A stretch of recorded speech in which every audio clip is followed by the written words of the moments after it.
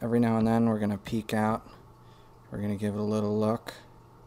And then we're gonna hide behind the wall again for a little bit.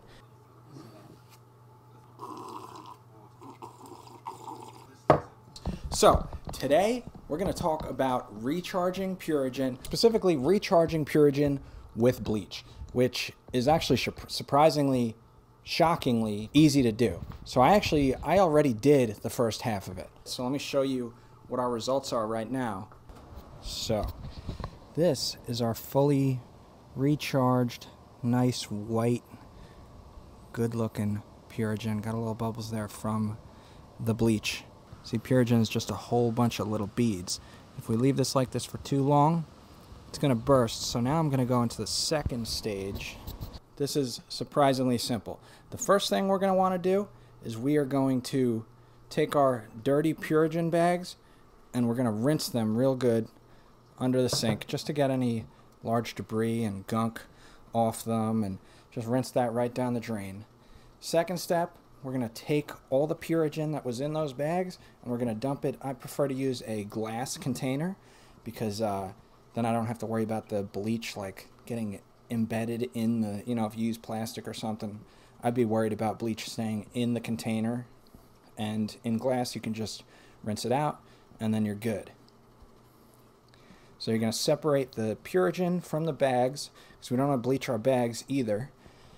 And then you're just going to follow the directions on the actual Purigen container, which tells you to do a 1-to-1 bleach to water formula. Ingredients, mixture, 1-to-1 mixture of water to our bleach. And then what I do is I stir it up a little bit, and you can actually see it turning white, like in real time. Like even as I'm doing this video, you can see this getting whiter and whiter.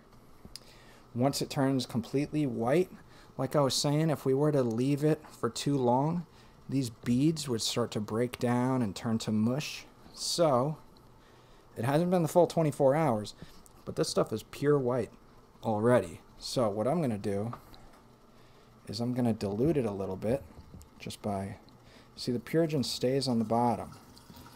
So I'm just going to dump some down the drain. Make sure I don't dump my Purigen. And then I'm going to add water. Well, hold on. First, I'm going to add my dechlorinator. Removes chlorine.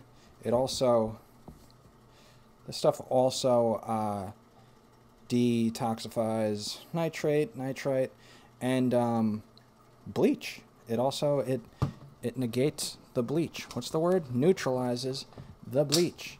And this is the concentrated form of Prime. This is the same stuff. It's just in powdered form. I buy it because of the company. You only need to use a very, very tiny amount. So we're just gonna, just because I have so much of it, just like that. It's more than enough. And then we're going to add some water back in.